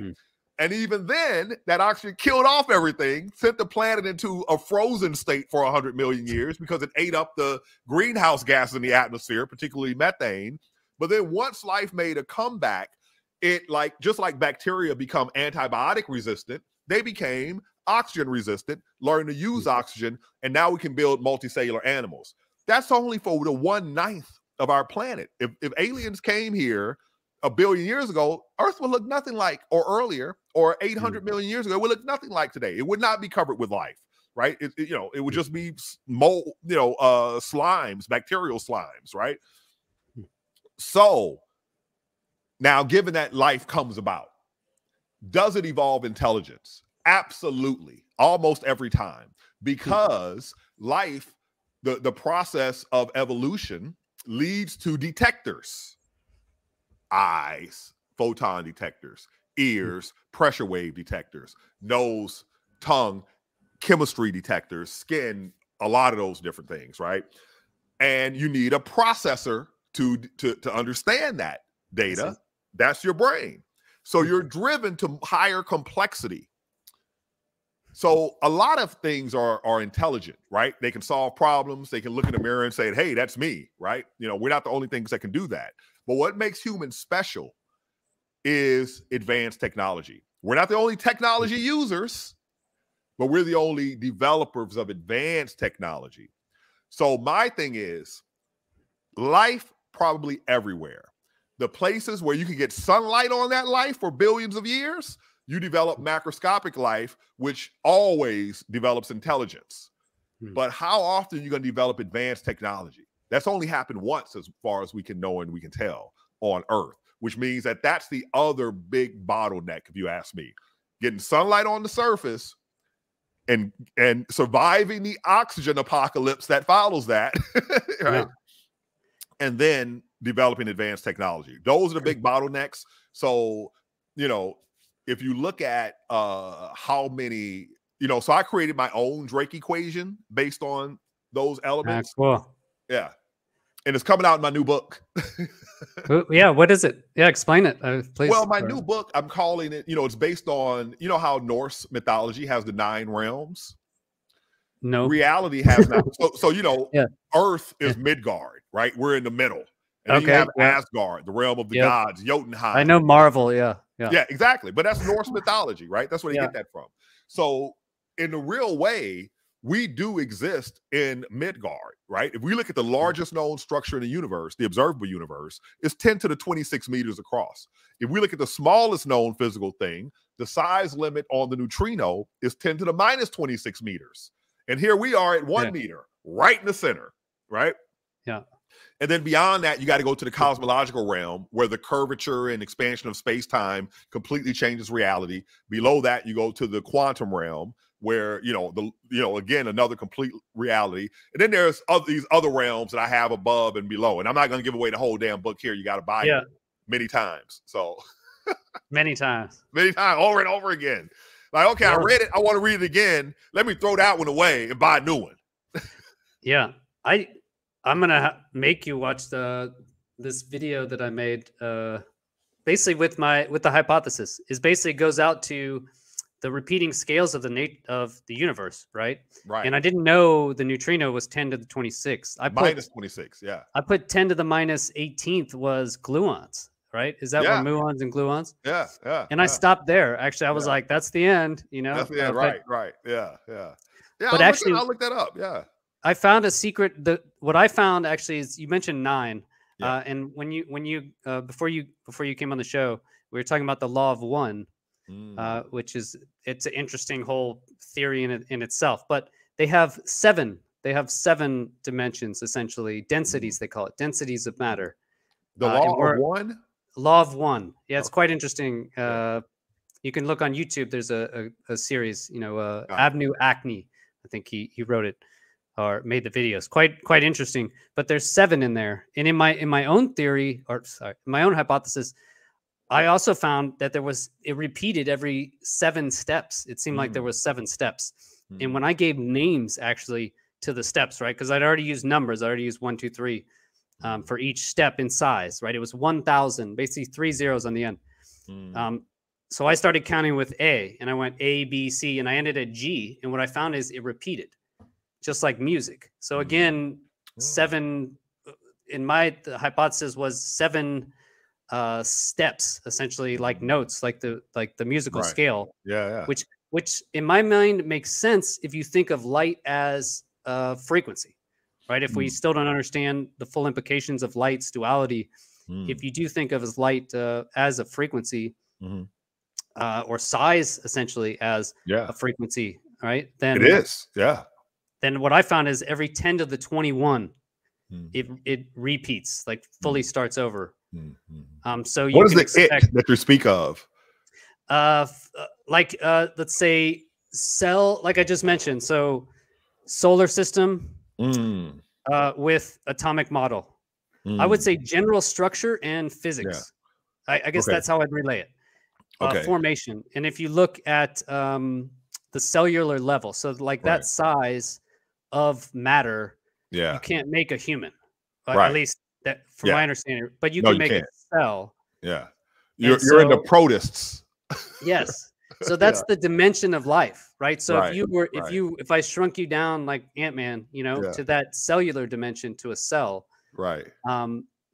whatever it is, the universe, however it organizes, is that cellular structure seems to be the same as a galaxy, Mhm. right? If you Dude, look, you're stealing my Yeah. ideas. You are so stealing my ideas. Really? Okay, Chris, excellent. I'm on to you. Cool. Now you'll love. Yeah. So if I can did find it the in a time. slightly different context, but the exact same example. And mine Really? is, Yeah. imagine if you shrink yourself so small that the cell to you is like the ratio of a galaxy to us now today. And then Yes. you go and you study your universe the way we study Yeah. ours. So, you know, when we study our universe, the first thing we did is like, oh, galaxies exist. And then now you're like, okay, they come in these different types: spiral, elliptical, irregular, and they're arranged this way, and their inner workings are like this. So what if you did that from that very small scale? You looked around, and you're like, oh, I see that cells exist. I see they come in different types: bone cell, muscle cell, nerve cell, right? Oh, I see how they're arranged to make bigger structures. Oh, I see how their inner workings are. But then I say, do you have any idea that you're inside of an elephant or you're inside of an alligator from that perspective? You know, to give a sense of, you know, what we can't know from studying our universe. But then I asked, but can we? Can you figure out, can you approximate that, you know, you're in this living thing and, you know, and there are these processes, right? Can you figure that out, even though you might not have an idea of its external structure? Could you figure out what the machine is, right? I call it a machine, but it's a living organism, right? What the, you know. I think we're on exactly the same page. This is what I drew out, and so I'm gonna this have is to hit you where with the neuralizer. Can you see this? So yeah, this is basically the EMF diagram. You see? Yeah. But if you look online, they always stop here, right? If you Google EMF, yeah, it ends here at the building size, right? I just thought it was interesting. So basically, at the atomic level, you know, you have life, and I argue we see patterns of life as small as we can see it, at least to the nanometer level, right? If you look, DNA is right around here. Viruses. Yep. So viruses are even. Well, I guess we don't know if there's life at the atomic level. That would be my next question. But we can see organization replicating molecules here, even, right? Pretty small. And then, like I mentioned, these are the step changes. So humans are right here. Right. Midgard, you would say, but I didn't go, I went to 10 to the minus, that says 15 here.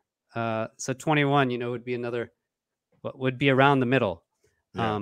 But yeah, so if you look here, so a cell is a B, right? So we go up to where's the next B is here, right? A galaxy. You see? Yeah. So like a stun is a. I don't know, man. The Milky Way is 10 to the 20 meters. The Milky Way is 10 to the 20 meters. Yeah. Oh shit. Are you really? Yeah. Okay. And you know what's crazy? Oh, star structures. Given that the Milky Way is 10 to the 20, and the universe, the observable universe, is 10 to the 26. The freaking visible universe is only a million Milky Ways across, which sounds really small, right? Yeah. So that's here. Okay. So yeah. I'm off. You're off just a little bit. Oh no, you have clusters there. It. Yeah, yeah. No, well, that's fine. We I put put perfection. We don't get it on the first shot. Well, I put clusters, right? And then I put large structures. Structure. Yeah. Yep. And so that's where humans are. So basically, if the pattern, humans are like a D, right? Oh. And then so what I'm saying is we should expect consciousnesses potentially at this level. So this could be like the cosmics, you know? Yeah. Yeah. It's related to human. And the idea would be, for whatever reason, that the level, celestials. The celestials, would be here. And then if you go 10 to the 21 lower, we could expect that there could be, you know, human-like life at that level. You know, if the pattern, it can't be human-like, man, because the atom doesn't exist. Like when we, you know, once you go below the size of the you know, some of these entities, you know, the proton, even at the scale of the proton, you know, they're not really objects anymore. And that's one of the big things we don't tell the public, right? We show a sphere, but an electron is not a sphere. If an electron was a sphere, the cameras that we're using right now would not work, right? Because the reason why semiconductors work is because they have what are called a band structure. And this band structure comes, you know, it's like, you know, if you look at an individual atom, the electrons have so-called energy levels, right? But every electron has to have a unique energy level. So if I bring two atoms together, those energy levels offset slightly from each other, right? So that they're unique. So if I have like any conglomeration of matter, you know, you're talking like over an Avogadro's number of atoms, then all those closely spaced energy levels become what we call an energy band. And so you have energies where you can have electrons, then these forbidden energies that we call a band gap, and then where you can exist again. And what those are just like if I have a guitar, right? If I have a guitar string, it's tuned to a particular note. Boom. That means that only certain vibrations can exist on that string. It's those vibrations that the wave is zero at the 2 points where the string is held down, right? Every wave that exists on that string must have a zero amplitude at those 2 points. So that limits what can exist. But if I have an infinitely long string, any wave can exist on that sucker, right? So you don't need a zero, you mean, I guess, or no, if I have an infinitely long string, then there's no limit to the wave. Yeah, you can make the wave as long as you want, infinitely. As long as you want, as short as you want. There are no places where it must be zero here, right? It can be any value anywhere, right? So what does this mean? The reason why our electronic cameras work is because standing waves like that are created inside of the silicon. So basically what happens is, you know, the atoms are arranged in these crystals. So the electron as a wave is coming through, and when it hits another set of nuclei, part of the electron goes past and part of the electron is reflected. So when a wave of the exact same wavelength and frequency interferes with itself, it creates a standing wave just like it was tied down on each end, right? And so the existence of those standing waves, which only exist if electrons themselves are waves, is what makes our electronic cameras work.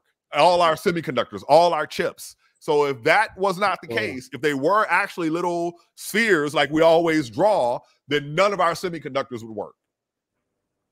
So based on the structure, I remember that silicone it's cubic structure, like this. I don't know I don't remember. I used to teach solid state physics, but I don't save things in here. I empty it out. Quadrihedral, cubic quadrihedral. But that's so I didn't know it creates a standing wave. Yeah. Solid state physics, man. That was tough. I know.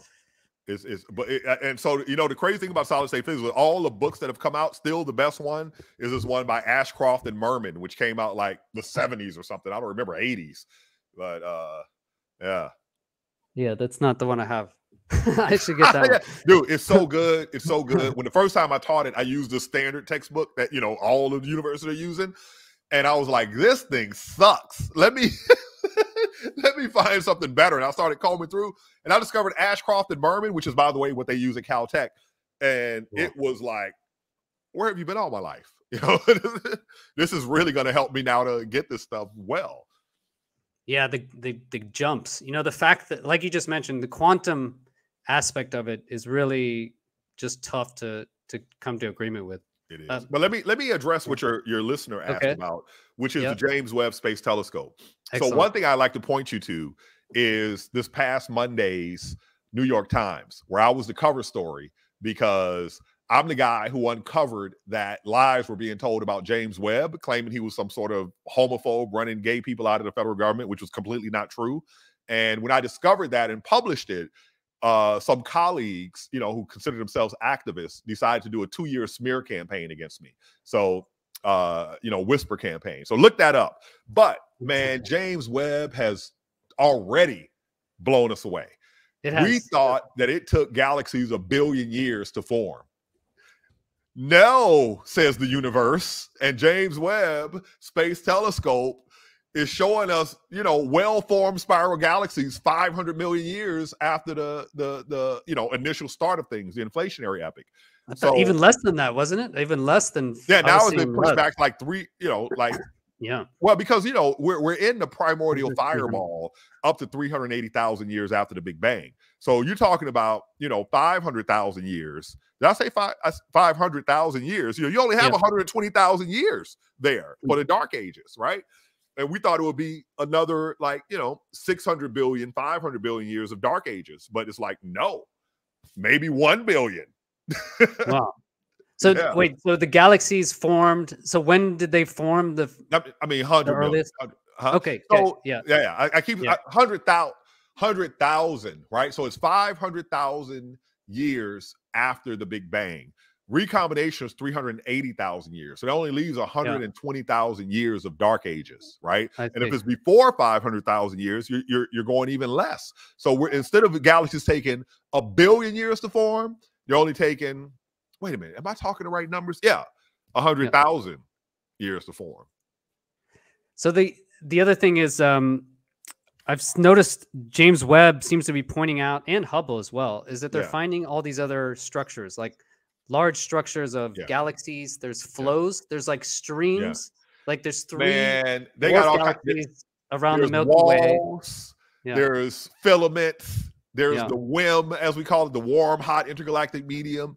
Man, there's so much structure, but here's the thing. We talked about dark matter before. Where the baryonic matter goes, just like water follows the topology of Earth, matter gravitationally follows the curvature of space-time. And so the dark matter, the dark matter forms its structures first. But since it can't radiate energy, it has no way of, making very compressed structures. So if you think about a star forming, if I have a gravity well, if some particle of matter wants to go in that gravity well and stay, it has to get rid of energy somehow. Otherwise, it's going to enter and come out at the same energy it went in orbit. Right? Like an orbit, right? It'll just continue on. Yeah. But it doesn't. It comes in there and stays. And the way that matter loses energy is by radiating, giving off light. Dark matter can't do that. So it remains puffy and big, right? So you get all these giant, what we call dark matter halos that predetermine the structure, the curvature of space-time, and then matter, flows to those locations, to those depressions in the curvature of space-time that follows from that. And so what is your take on... What do you think matter is? My take is Albert Einstein's take. Matter is an illusion. The only thing that exists is energy. So if you look at the proton and you're like, a proton consists of 2 up quarks and a down quark. Well, those 2 up quarks and a down quark only make up 1% of the proton's mass. The rest of it is energy in those gluons that you talked about earlier, right? So there's an experiment called light in a massless box. So what makes matter matter? 2 properties. It's gravitational behavior, right? And it's inertial behavior. So we call one the inertial mass. That's a resistance to your change in your state of motion. And we call the other the gravitational mass. And we divide the gravitational mass into 2 types: active gravitational mass and passive gravitational mass. So for example, take the Earth-Moon system, right? Earth is the active mass creating this bigger gravity well, and the moon can be thought of as the passive responder to the gravity well. But anyway, if you take a box that has perfectly mirrored walls and you fill it with light, the pressure on every wall is going to be identical, right? It's going to be bouncing off the wall. It's going to be identical. Now, let's suppose it's moving at constant velocity or standing still. Is the exact same thing, right? Pressure all equal on all walls. Now, suppose you try to change its state of motion, accelerate it. Then what's going to happen is the wall at the backside that you're pushing forward, you're going to push forward to meet those extra photons. So you're going to get more collisions than you otherwise would. And the opposite wall, in the direction you're moving it away from the photons. And so it's going to have a less pressure. So you're going to get out an inertial property of a resistance to its change of motion, even though there is no mass. And the second thing is E equals mc squared. The energy of that light is going to curve space-time just like a mass of that space-time would. So Albert Einstein is the person who figured this all out. He was like, mass doesn't really exist. The only thing there is energy. And when you confine energy, like in a proton, it appears to be the stuff that we call mass, but it's just energy. And if we can get that energy out, yo, guess what? We can make these giant bombs. And that's what they did, right? Yeah. Yeah, I guess that's interesting too, because that idea that there is no mass, there's just energy, kind of relates to that this idea with Tesla. You know, that basically you can take energy from maybe even the sun, essentially. This is an interesting thought because he created it's not, is this the photovoltaic effect? Because if you look at Tesla's patent, right, if you just take aluminum foil or any conductive metal and then connect it to the ground, actually you will create energy. You will essentially create a current flows. You know about a current to flow somehow? Yeah. Yes, not even with not with the photovoltaic. Yeah. Have you heard of the vacuum breakdown? No. Yeah. So if you take two plates and put it in a perfect vacuum, all right, and you start increasing the voltage between those plates, all right, and you have like an ammeter to measure current, there will be no current, no current, no current. And then at a specific, you know, high enough field strength, suddenly there's a current flowing. And what's happening is that virtual particles, right? Are you familiar with virtual particles? Take that energy, I know. Yeah. And become real Casimir particles. effect? Is this the Casimir? No, it's another manifestation, right? The Okay. Casimir effect is a geometrical thing that when you bring plates close together, just like I was saying with the guitar string, there are more possible states of these virtual particles outside than inside, so it acts like a pressure. In this case, what you're doing is you're creating a strong field. It's kind of like when Hawking explained Hawking radiation, where virtual particles exist on the edge of a black hole, one is sucked in and the other isn't, type of thing. But in this case, you're given so much energy, or even if you have a high energy photon, a gamma ray, in a bubble chamber experiment, passes near a neutron or a proton, and it becomes a matter antimatter particle, right? What it's done is it's given its energy to these virtual particles, and they become real particles in our universe. In the same way, that strong field gives energy to these virtual particles, and suddenly you get this current of particles, right? Yeah, exactly. And the idea of virtual particles, well, never mind. Go ahead. No, I was just going to say that the whole idea that you can generate a photon, you can generate electricity or force. Essentially, you're generating a force from light. Yeah. You know, that whole thing. I still don't think we understand fully, and I think once that's nailed down, we say all kind of stuff that we don't understand. Like we say the word charge all the time, right? Electric charge. What the hell is electric charge? Or even, you know, spin, right? These electrons and protons, they have an intrinsic angular momentum, but they're not actually little spheres. They're not actually spinning. They're not. Well, how the hell they have angular momentum? We don't know what this shit is. Space, time. Are they emergent? Are they fundamental? You know, man, there's so much we say and take for granted that we truly don't understand fundamentally. You know, That's 100%, man. I'm so happy to talk with you.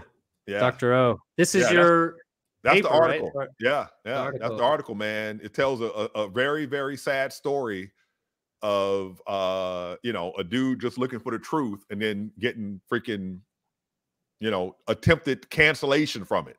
They didn't realize that I was born canceled.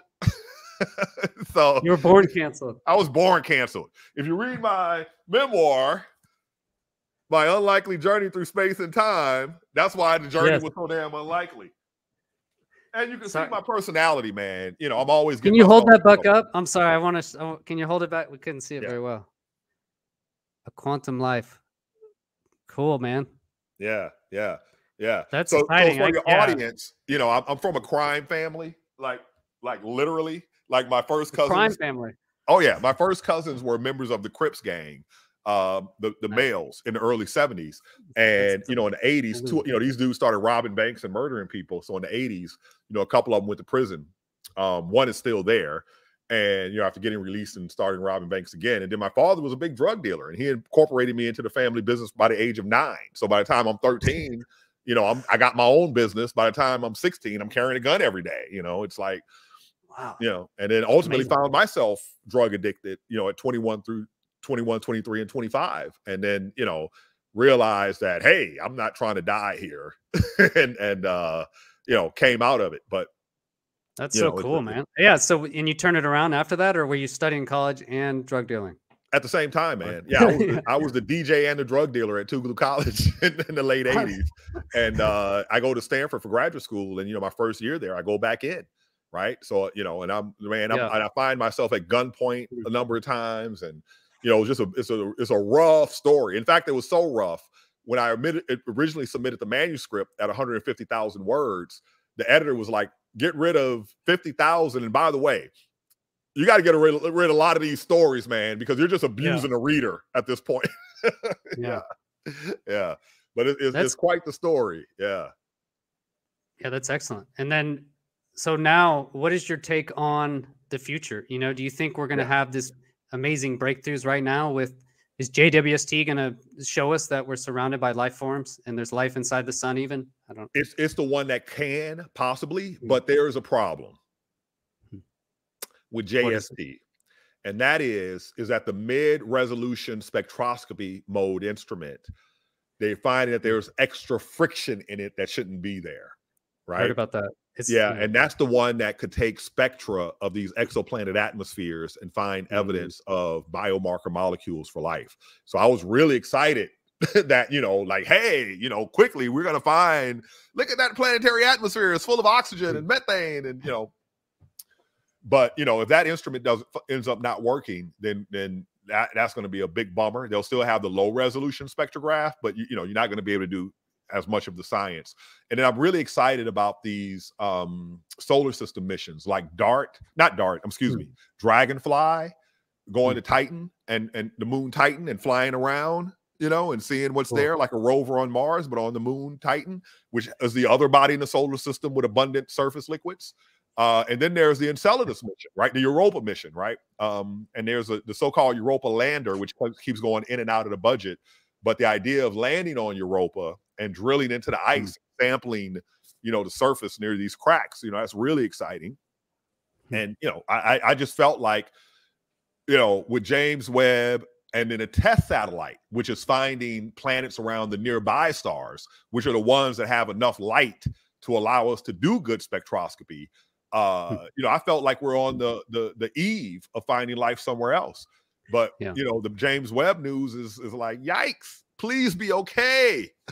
Yeah, that is, I heard it was a minor friction issue, but they always say minor, right? Till it turns major. Man, if you're having a friction issue in space, minor can be major really fast. And there's no hope of, like, you could repair Hubble because it was in low Earth orbit.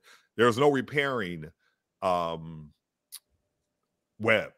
the Webb telescope. If it's too far, it's way too far. Yeah, or unless we do like one of those. Remember that movie where they went to the asteroid to blow it up? Something Day was the name of it. Bruce Willis. Armageddon, I think. Yeah, Armageddon. That's right. So what if we have a Bruce Willis one-way mission? We need you guys to repair. And when I say guys, I mean men and women and anybody else. But we need you guys to go there on this one-way trip to repair the James Webb Space Telescope. Then after that, we're sending you to the sun. The sun. I mean, maybe Venus. If it was somewhere else. Venus. Send you to Venus. Right. You got to go inward. You can't come back out. What do you think about life being closer? You know, what do you think about UAPs? And then maybe in our own solar system? Yeah. So in our own solar system, I think the probability is high, right? Because there's fluids. Wherever there's fluids, I think there's a high probability of life. What about the sun? You know, I hear a lot of UAPs where you actually have plasma. You know, you hear about these pretty compelling stories, you know, from credible people. One was he was a sailor right on the back of a ship, and this giant orange orb just warps in essentially, you know, just hanging out there, and then just warps out, you know, basically light speed. And that's the thing, you know, my thought on UAPs is the following, right? There are certain physical limits that you have to get across, and you know, warp is one of the ways, right? And there's very few ways that we know about that are consistent with the laws of physics. So the first thing is you can't just move through space at any speed you want to, right?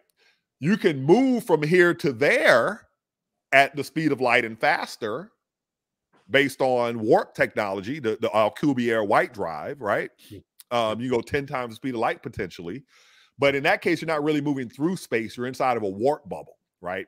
But if you're just moving through space like normal propulsion type thing, the faster you go, the greater the energy of your collisions with the particles in space. So, you know, at a certain speed, you're going to fry yourself, okay? The second thing is, if you get up to a speed that you can go interstellar, not warp, right? How do you get rid of that speed when you get to where you're going? Right? So the way physics works is, like, for example, we just had the Artemis rocket come back to Earth. Very different problem from coming from low Earth orbit, because the way physics works, the farther away you come from, it's like you fell to that location. So you're going a lot faster. So when we had that asteroid, that object, Oumuamua, yeah, Oumuamua. The reason we know it was from outside our solar system was because of its speed, right? You've fallen from such a great distance. You're going so fast, right? So if you're coming from some distant star, it's like you fell to Earth from light years away, you know? And so you're going to go a hella fast, right? And you have to get rid of that speed somehow.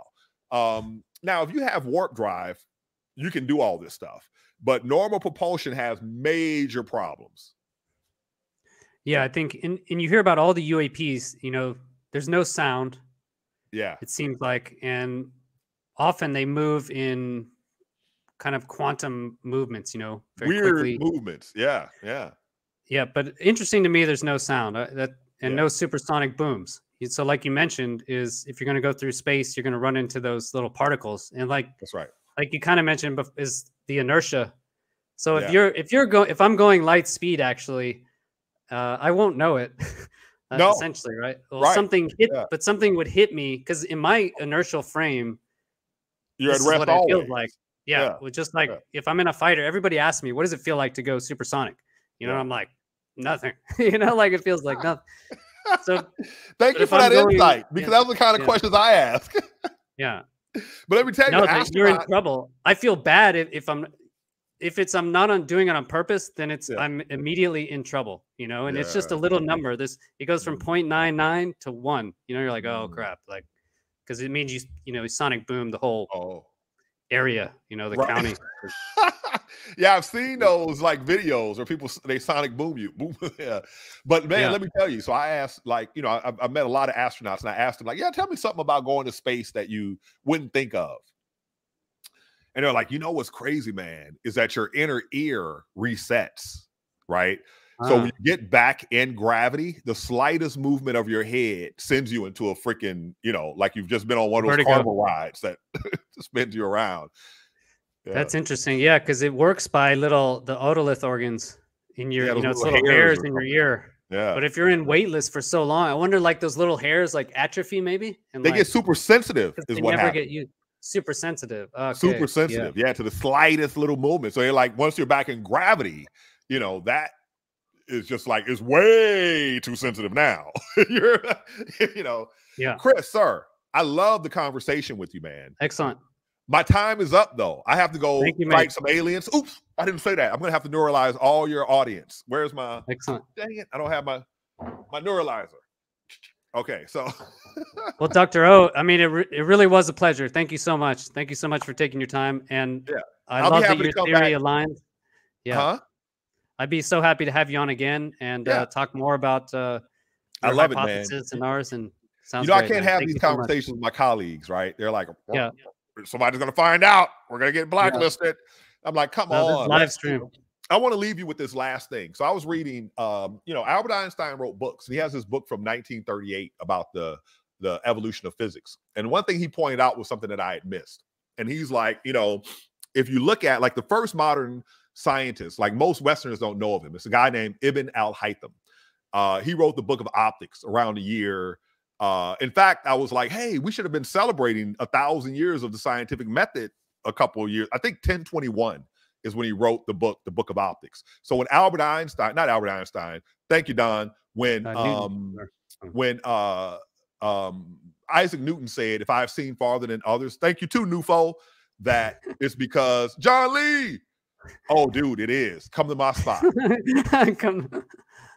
I got you. Hey, so when Newton said, if I've seen farther than others, it's because I stood on the shoulders of giants, one of the people he was talking about was Ibn al-Haytham. But here's the thing. What Einstein says is the reason why Aristotle's physics lasted for so many centuries, right? You know, more than a millennium, is because it was consistent with all observations.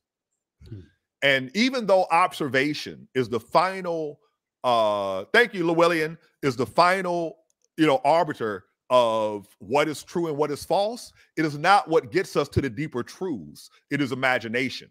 So Galileo, when he imagined an experiment that you could never do, that's what allowed him to figure out inertia, which we now call Newton's first law of motion. And what was that experiment? Imagine there's no friction. You can't do that experiment ever, right? And so, doing this sort of exercise of imagination is as important as any calculation, as any sort of rigorous process. And I think that we've kind of gotten away from that because we're afraid of what our colleagues may think, right? If we think these crazy thoughts. So that's what my next book is going to be about, these crazy thoughts. Yeah. Yeah. Well, it's it hurts to fail. It hurts. It does. You don't like being told you're wrong. When you're wrong. But success hurts too, man. Like every time I make a discovery, I'm happy for like a few hours, and then I get scared because now it means I got to do more tomorrow, right? That's such a such a true point, man. I feel the same. But I love we're on the right path. I love that there's people like you out there, changing around. For one thing, just showing people that information is free now, and you can get it, and you can build the person you want to be. I think, and that's just such an amazing example. Exactly. Man. Thanks so and much. The other thing too, dude, you'll notice is that I don't speak in academic talk. I speak pretty much like the dude growing up in Mississippi without most of the curse words. And just to show people too, man, you don't have to be some prototype of what's that dude name? Sheldon.